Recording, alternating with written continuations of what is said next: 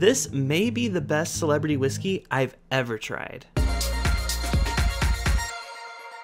Hey everyone, welcome to Bourbon Bytes Whiskey Reviews with a gaming twist. I'm Clifton, and today we're reviewing Brad Paisley's new American Highway Bourbon. So I actually mentioned this a few weeks ago on my podcast, which by the way, if you are not yet listening to, that's where you'll get all the latest breaking video game and whiskey news. Just search Bourbon Bytes Podcast wherever you get your podcasts. I've also put a link down below.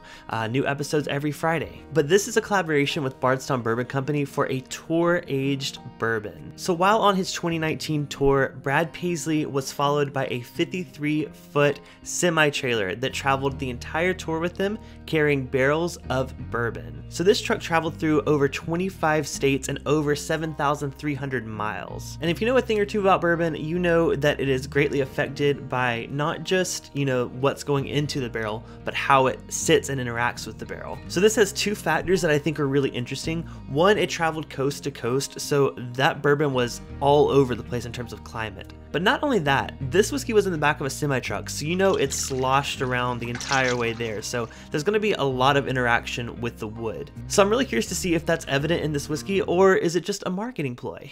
Of course, that's not all that's in this bottle. It's $100, so you would expect there to be some older whiskey too. Well, you're lucky because there is. Bardstown Bourbon Company blended a 3-year-old bourbon, a 13-year-old, and a 15-year-old bourbon into the batch. So it's going to obviously be kind of hard to pick out, what wood influence is from the older whiskey and what's from what was in the truck, but I'm just hoping for a pretty solid bourbon because $100 is a pretty significant price point. And I know it's a celebrity whiskey. We always talk about celebrity whiskeys, but could this be the first one that I actually really enjoy? Let's find out. Also want to give a huge shout out to Bardstown Bourbon Company for sending me a sample to review here today. This is 48% ABV, 96 proof.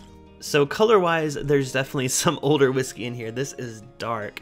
And now we do know the mash bills of the different whiskeys. I'll put a little chart up here. So they don't reveal where they exactly source this whiskey. I would assume that the 3-year-old is probably their own distillate. The 13-year-old is most likely Barton. And the 15-year, I think it's that mystery mash bill that no one really knows where it came from, but there's some guesses. But I do know that this high-aged bourbon I've liked in other blends from Bardstown Bourbon Company, so I'm really excited to see how it expresses itself here. Y'all know I loved Discovery Series 5. It was one of my favorite whiskeys I've ever bought.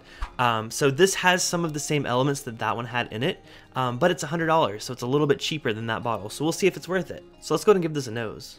Oh, that's got a really nice nose to it. It's reminding me a lot of like caramel popcorn. Really nice nutty oakiness there as well. You can tell that well-aged bourbon is definitely showing up, or it could be, the semi-truck aged bourbon. I don't know for sure, but it does smell very, very good.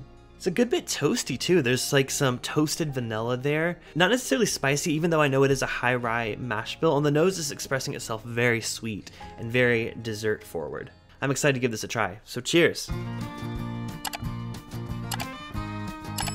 Nice. 96 proof, that's a little bit lower than what I'm used to from Bardstown Bourbon Company. However, this has a lot of depth going on and a lot of complexity, and I think that Bardstown does an excellent job with mixing younger whiskey with older whiskey. They balance each other out really, really nicely. It starts out really nice and sweet. Definitely that younger whiskey is showing itself at the front of the palate, but by mid-palate you can tell it's starting to transition towards those more oaky, those more well-aged bourbon notes. And even those are kind of contrasting flavors, they balance each other out so nicely with this whiskey. This is a very well-blended bourbon, it's a very well-aged bourbon, and $100 I think is an absolute perfect price point for this. So this is a winner in my book. Now obviously if you are a Brad Paisley fan, then it's absolutely a must buy. If you're someone like me that may prefer, something a bit higher proof, maybe splurge a bit for the Bardstown Discovery Series, that's usually at cask strength.